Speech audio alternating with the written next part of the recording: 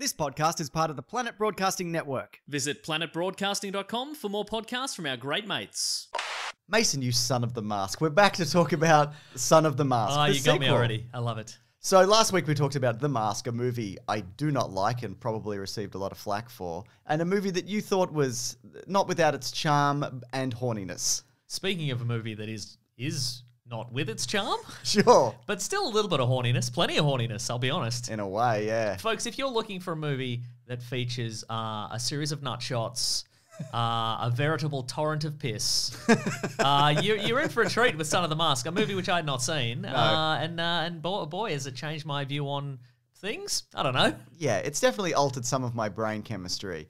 Leave a like if you could, because we are talking about, of course, the much anticipated, but also by the time this kind of went into... By who? Creeps? Perverts? Yeah, but I think also by the time this went into production and more information came out about it, nobody was interested in another kind of Jim Carrey minus Jim Carrey sequel. No, there's situation. already been a couple of those, hadn't there? Or maybe there hadn't. Maybe Evan Almighty wasn't out at this point, and various others. But famously, Jim Carrey said, look, I'm not coming back for this after Ace Ventura 2. He was like, I don't want to do any more sequels. That has obviously changed since then. So, off the back of that, we get a great cast. We've got Bob Hoskins. I meant to write Tiny Little Odin, but I wrote Tony Little Odin, which is fine. That's fine. Mm-hmm. Alan Cumming, who I genuinely think is pretty good in this. Bob Hoskins is in this. He's Odin. Is he? Probably should have looked up the cast before we started this. Don't worry about it. Stephen Wright, Cal Penn, there's some names in it, but in terms... Some people you thought maybe were from the Australian teen drama series Heartbreak High. Sure. But actually turned out they were from the Australian TV drama series Head Start. Easy mistake to make. Yeah. You mean one of the stars of The Wannabes? Not Drazik is what I'm saying. Not Drazik from Heartbreak High. I love Drazik. Right? Yeah. He's been in so many... He's in a DC movie and a Marvel movie. Not many people get that. That's right. Yeah. And here's the thing: when this movie came out, you mentioned the loss of goodwill from the previous movie. I think the reason I didn't go to see this at the cinemas, having really enjoyed the last one, was because it was like, oh, they were introducing a baby, etc. And having watched this, I do respect what this movie was trying to do, which is make a buck by riding on the coattails of a better movie. But the other thing that I do respect that it was trying to do was it was trying to do like a Wile E. Coyote versus the Roadrunner, but in live action. The problem with this movie is it takes almost an hour to get to that, and there is so much filler at the start, and it's just, obviously because the Son of the Mask, we have to get another mask. Got to get him in there. A big head is what the character was originally called. And Jamie Kennedy is not as good. No, he's not. And I want to talk about the casting of him in particular. But yeah, that element of the baby versus the dog, it's a good idea. Yeah. Genuinely. And I think it's one of those things where they've done it in like a cats and dogs movie and probably a Look Who's Talking and whatever. Like it's a tried and true thing that if you did this hyper amplified kind of universe, then yeah, this could work. But like you said, it's there's not enough of that. Yeah, and even the special effects of the time were pretty good, and if they'd done an hour of that, just an hour of effect shots of a maniacal devil baby fighting a maniacal devil dog, I would have been happy with that. But yeah, it's a combination of, it's not Jim Carrey, obviously. Yep. The voice that Jamie Kennedy uses for the mask. What is that? Feels like old Elvis. Yeah, and you know what it felt like to me? You know that really tall guy who gets out of the tiny car in The Simpsons? Yes. And he's like, this was the most expensive car I could afford. Whatever, it's that. He's like, hello everybody, I'm here at the party. I wonder if it's, and there's a party. My goodness. The one thing, my feeling is maybe that either one of two things. Either he didn't want to do maniacal Jim Carrey voice. You can't. You shouldn't. Yeah. But also I wonder if it could also be the fact that the mask, like the physical mask, was a lot cheaper. And if he did attempt some like big expressions like the mask would literally just tear off his face. Yeah. And they're like, don't emote too hard in this movie about a character who is...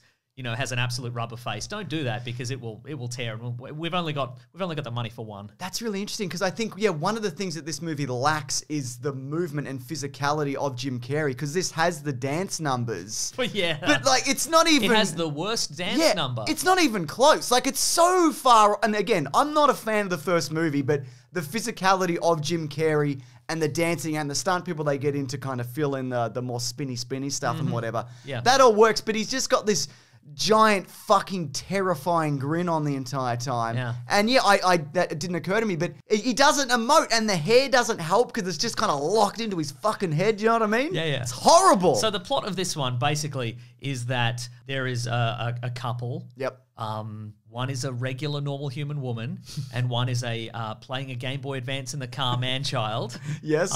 And the wife wants a baby. Yep. And she shouldn't with this man because No. again, he's not driving the car. He's sitting in the passenger seat, just So close to his face. right. Get some glasses. Anyway, he needs to go to a costume party. Yeah. So he finds a mask. Yep. He puts on the mask. He becomes the mask. And then later that evening, he fills his wife with mask sperm. Is what happens. Yeah, that's a whole sequence, isn't it? I've just written here. It's a nightmare of a film, and it's just like seeing that imagery, and also the fact that like he comes back and the lights go off, and she doesn't recognize that he's changed into the mask. But what you didn't notice his screaming, spinning dick coming at you, or whatever would have been going on there. But I wanted to say he also works at like an animation company. Yes. He's like he's in the mascot role. Yeah. But he wants to become one of the real big time animators. So he has to impress at the office party. Sure. Which is the worst. It's the worst office party. Yeah. It's. I mean, it wasn't good, and he didn't fix it. Well, that's the thing. He does a rap though, doesn't he? He gets up there and he does what I consider to be maybe the cringiest musical number in movie history. But it's also not even that much better than what anybody else was doing. Like, he's got magical powers, yeah, and he can do anything, but his like performance is not much worse than it's not really any better than what anybody else was doing. No, it's really not. And you'd be like, this guy sucks, and he's wearing a weird mask. And the other thing he hasn't improved the night at all. They also know who he is, because one of the big things about the first movie is it's like, who is this guy in the green mask, like rubber banding around? But here they're like, great job at the party last night, mate. And it's like, I can't tell who that is. Like, I know that's Jamie Kennedy, but I still can't tell that that's him. Yeah. It's very bizarre, but. Okay, so this is the line of thinking for casting, because they initially went Jack Black, who turned it down, which, quite frankly, I think could do something School of Rock-esque, definitely, with this. Yeah. But also, good work. You didn't do it. This was pointed out. I saw a tweet about this that suggested that Jack Black is the only person you could see him in any situation and it wouldn't surprise you. Yeah. So yeah, I'd definitely watch him in a Mask sequel. He'd be great in that. He'd do a killer musical number as well. Yeah. Marlon Wayans was considered, along with Matthew Lillard and Ryan Reynolds. But Jamie Kennedy, though, he was there. He was there. Well, he was kind of, he was big off Scream. Romeo and Juliet he was in as well. He also had the Jamie Kennedy experiment. So off the back of this, like, he wasn't sure whether he was going to do it or not. And he tells a story on his YouTube channel how he met with Jim Carrey and he was like, I'm thinking about doing this, but I kind of, it's a very iconic role that you took on, and I won't do it if you say don't do it. And Jim Carrey was like, no, you should do it. Go have fun with it. So and then he was like, you just got Jim Carrey. I've got my own reality prank show. I tricked you into doing this movie. So it was initially offered $1 million. You got carried to an embarrassing situation.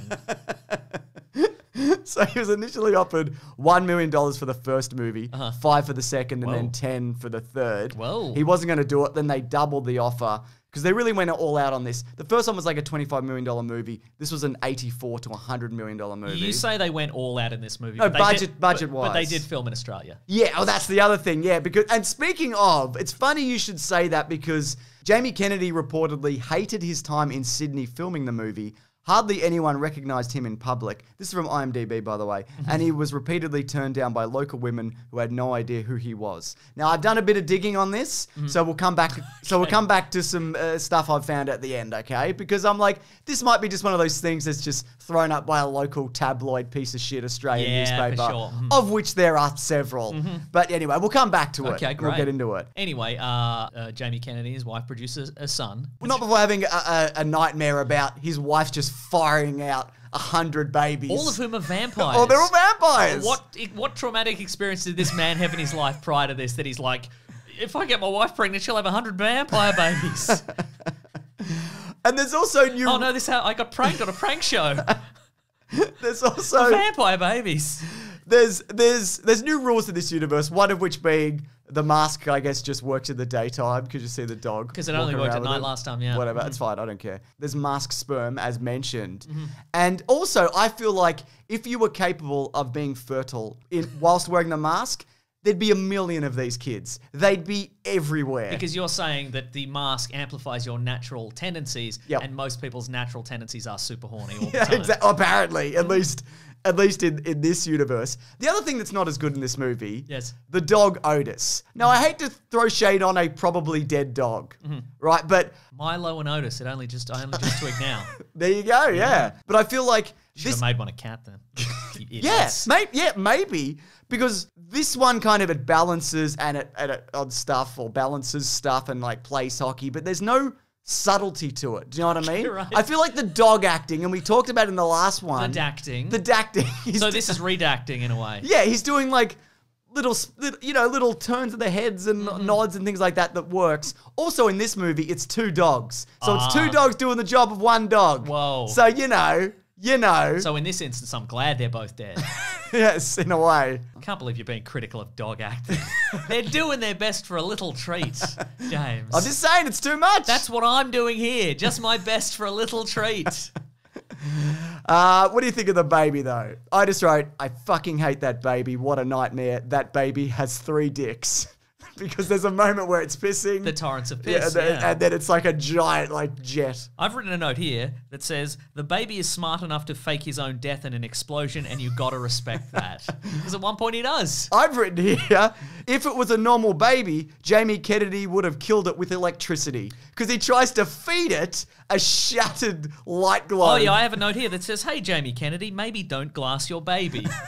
So I don't know if that's for the character or for the actor. Who knows? I don't know. Yeah. But because if that baby wasn't filled with mask sperm or however it was made, he would have stabbed it and electrocuted it. He would have electrocuted it, yeah. Just, But yeah, like you said though, that idea of a jealous Muttley-esque dog going up against a baby, that's like classic Warner Brothers, whatever era. I know Muttley's not Warner Brothers. You know, that era kind of stuff. But then instead of getting that, we get stuff where Jamie Kennedy's wife finally arrives home and he beats her up. And it's not like a trick. It's not Loki, who, by the way, is looking for the Sons of the Mask. Alan Cumming as Loki. Yep. I think he's pretty good despite the hair and the inexplicable American accent. Yes. Besides that, I think he's doing great in this. But look, to Jamie Kennedy's credit as well, when he went into this, he was only supposed to wear the mask once, and it wasn't supposed to be his movie. He was supposed to be the straight man. And I think maybe they went, we'll just kind of improv on the day because you're a comedic actor and we'll just kind of see what we get. And because also on set, you know, on any given day, there's really nothing, is there? Because it's mostly CG. So they would have been sitting around like a pretty quiet, nondescript set. And Sydney basement. Exactly. And they would have just been like, hey, Jamie Kennedy, just mug for the camera, do some silly stuff, and we'll see if we can integrate it into the thing. So in a way, it's not his fault. Yeah, well, that's the thing. So yeah, I think the idea of a straight man works, but also that's not really, to me, who he is. Do you know what I mean? He is this kind of larger-than-life kind of character actor, kind of doing wacky stuff. He's always doing pranks, or he was doing pranks. You know what I mean? Until he got Jim Carrey that time. That's right. You know, he's putting on prosthetics and doing stuff and voices, but here it's like, hello, I'm ready for dance time. I'm the mask. Hello, look at me. Oh, now what kind of wig am I wearing? Who am I now? What do you think? Ooh, is that the strains of the Cuban Peter Rumba? Don't remind people of a better movie in your bad movie. Don't do it. Just to clarify, I don't think The Mask 1 is a good movie. I think it is a good movie. It also ends, there's a final showdown where he has to fight Loki. And it's like it's a boxing match. And it also leads into like a cartoon off. And again, I like that idea of two characters with the infinite powers of the mask going head to head, but it's nothing. Yeah. But that idea... There is a classic line there where Jamie Kennedy does say to Loki, you can't fight me if you're locked in a trunk. You know that classic expression? You can't fight me. That's classic Jamie Kennedy, maybe, isn't it? I think it is, yeah. you want to hear about a deleted scene in this? Yes. Okay, so... I mean, not really, but I'm a yes and guy. Okay, cool. Well, that's great, because here we go. Even if you said no, I would have just read this myself later and edited it in. You could have just cut a clip of me saying yes and put it in later. I never would have known. Yes, I love Son of the Mask, I would get you to say. Yeah, I would have been Mr. Sunday Movied, which is your upcoming prank show. This is from Jamie Kennedy. We did a scene where Alan went to a pet shop to make a special potion. Alan being Jamie Kennedy's character's name? No, Alan being Alan Cumming. Oh, okay, great. Yeah. And I played a Jamaican woman. I was in makeup for like 5 hours to become a 300-pound Jamaican woman. And Alan said, I need a parrot beak. And I'd be like, what you need a beak for? For that, that's not right. You need to buy the whole bird. It was a lot of funny stuff. Unfortunately, it got cut. Because of the blackface? I'd imagine so, yeah. I mean, blackface was they'll still people were loving it then. Yeah, and they'll still try and sneak it in to this day and be like, you guys are just you don't get it. You don't get it. It's actually cancel funny. culture is actually because we're allowed to do this because White Chicks was made. I don't know if you're aware of that. Because that balances everything out. I don't know if you know that. So yeah, there you go. Unless you've got any more notes, which you might.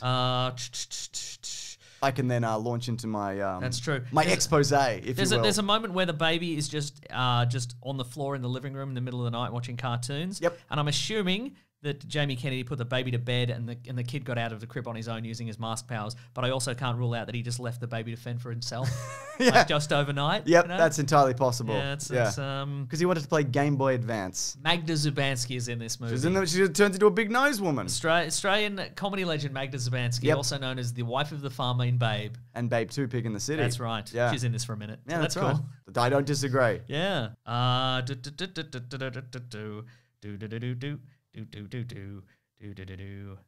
that's about it. I did have a note from earlier. It says this baby is an actual monster and should be put down. But you can put that anywhere, I guess. Yeah, that's true. Maybe I'll just edit it up top. Yeah, cool, I'll just put it right at the start of the video. Yeah, nice. Yeah. Okay, so on his time filming in Australia, Jamie Kennedy spoke to a number of news outlets to just kind of spin his wheels and talk about like the being the mask and being down under. Did he talk to Australian youth TV show Recovery? No, he didn't. Wow. Did he talk to Cheese TV? He didn't even talk to Richard Wilkins. Oh, my God. What reputable news outlets are left then? We got Jay Leno for one. Okay. He said, I loved Gold Coast. I love Brisbane. I love Melbourne. No arguments there, mate. That's right. The Gold Coast bit, all right. Yeah. Wow. But maybe there's some fumes coming off that mask, you know what I mean? It might just be, yeah. But he said, Sydney thinks it's Paris, but it's really Nebraska. That's what he told Canada's Toronto Star. And he said, first of all, clubs close at 2 a.m. That's too early. I don't disagree. That's kind of insane. But, I mean, I'm not going to a club now. Like, sure, yeah, it doesn't affect me at all, but that is insane. Mm-hmm. Second of all, people drink excessive amounts of alcohol to the point of being blue in the face. 3, the guys shave their chests and are all pumped up. Who shaves their chest? It's not a service-orientated country. $15 an hour for a waiter. The guy is not going to want to get you the bread because he's like, I'm making more than you. In America, we tip, but I tipped everyone, and they were freaked out. I mean, it's called a livable wage, but fuck, whatever. There's a lot to unpack there, but let's just leave it to hang in the air, you know? You can print this. I don't care, he said to one outlet. Oh, there's more. Sydney acts like it's not impressed by celebrity. Yes, they are. That's the funny thing. London is not impressed by celebrity. They don't care. Sydney acts like it isn't, but it is. And it goes out of its way to say, F you. But then Son of the Mask co-star, Trailer Howard, who people might know also from Me, Myself and Irene and Two Guys and a Girl, shows as such, says this could have been Kennedy's problem. He did not get recognised. I think he was so used to the ladies recognising him. I think it had a little bit to do with it. So yeah, so there you go. We didn't get the Jamie Kennedy experiment here. The only thing I know of that show in Australia was I saw an interview on Oprah where he was talking about it. And he's like, we're doing situations. And Oprah's like, that's very funny. And, you know, that's my Jamie Kennedy experiment. Wow. In a way, yeah. Successful experiment. Result, light entertainment. Here we go. That being said, he is currently retelling the entire story of how this movie came to be in multiple parts on his YouTube channel. And he hasn't gotten to this part about Sydney at the time of recording this, but he will. So he's going to tell his version of how many women turned him down. If you are so inclined to go over there and check it out, because I certainly will be. If you're from Sydney and you're one of the ladies that turned him down, email in. leave something in the comments. We'd love to hear it. Leave whatever line he gave to you in the comments. Do you want a Runk update? Yes. For those who are unfamiliar, Runk was a person who won the competition through Nintendo Power to appear in The Mask 2, right? And because that movie was on hold, it didn't end up happening, so he got a bunch of prizes and etc. So this is a slight update on that. He got to chat to the voice of Princess Peach. Exactly, yeah. The film is technically on hold, so Runk could have chosen the role or the money. This is just a bit of a recap. And merchandise. Runk, who was 12 at the time, chose the money and received $5,000, a film crew jacket, which he later lost, update. Whoa. Can you believe it? And several Super Nintendo video games, including Pilot Wing 64 on Nintendo 64. Someone needs to edit this. This is a mistake. I don't like this. This whole situation sounds very fishy. I'm pretty sure they just killed him and dumped him in a gutter. What should we tell the press? They're pushing him into a sewer grate. And they're like, "What should we tell him? We got Pilot Wing 64 on the Super Nintendo." He later claimed that it was absolutely the right call. And he's right. It was the right call. Yeah. But maybe he could have gone to Sydney also and got turned down in bars. Who knows? He could have lived that Hollywood lifestyle. Or he could have cut Jamie Kennedy's lunch every night. The Runk's just cutting through, mate. That's right. Mate. The Runkatron. Well, maybe he's back, baby. The Runk would only need to be a slightly better dancer and he'd do all right. You know what I mean? I think it's entirely possible he could be. Anyways, look. He's not one of those desperados out at 2 a.m. when the bar closes. He's the Runkmeister. If he's not dead in a ditch. The Runkminator. He's dead. He's dead though, isn't he? Yeah. So this movie made $59 million. It was a massive bomb, critical, commercial panning. Everybody hates this movie. I actually thought it was pretty good. Just kidding. It's an interesting oddity, though, I feel, right? It really is, yeah. I can see all the lines of thinking. Like, I can see why you would get Jamie Kennedy. I can see why you'd put the money into it. I can see the special effects. I can see certain ideas thinking that this would work. Yeah. But, crap. Jim Carrey, though, well, I teased this last week, he might be open to a sequel. And we know this, of course, because since the 90s, he has done a sequel to Dumb and Dumber. He wasn't in the prequel. And he's, of course, doing Sonic 2. That's why right. not? You know, why not? But he spoke to comicbook.com in 2020, and he said, it depends on a filmmaker, really. I don't just want to do it, but I would only do it if it was some crazy visionary filmmaker. Sure. So there you go. Darren Aronofsky's The Mask. Oh my God, you would, wouldn't you? Yep. You bloody would. Oh, it'd be about his father also. This would be the real son, the son of the Mask we deserve. That's right. Oh my goodness. Anyways, this has been The Mask 1 and The Mask 2. If we get a Mask 3, we'll come back and, I don't know, we'll do the Thor movies. Oh, perfect. That's fine, right? It's all going to tie together, yeah. I love it. Oh man, what a time though. And here at Caravan of Garbage, you might be like, I love it when you guys talk about movies that I've never bothered to watch. People love that, maybe. They love it. I mean, it doesn't reflect in the view count, but those few people that do watch, they're loving it. Exactly. So if you do, though, head over to bigsandwich.co. Every one of these goes up early. Ben gets the edit done. He's like, here you go, James. And I say, thank you very much. And I put it up there. And he goes, does it up? And I'm like, that's my concern. Settle down, Ben. Calm your farm, Ben. God. I say to him. Wow. But also, there's a bunch of other stuff there if you do want to sign up, including early podcast, including movie commentaries, just a bunch of stuff going on there, including an early version of our podcast, The Weekly Planet, which normally comes out Monday, which is going to be coming out Sunday there. Nice. So there you go. Anyway, thanks for watching this. I didn't say leave a like, so leave a like, but you're not here. You've already gone. That's okay. It's not your fault. Son of the Mask. You know what I mean? Yeah, Son of the Mask. That'll make people switch off. All right. Grab that jam, you guys. We'll see you next week. Goodbye. Did I say leave a like? Can't remember. I'll say it here and I'll put it up top. Nice. Now there's going to be hundreds of leaves a like. I hope so. Yeah. Hey, everybody. They're like attorneys general.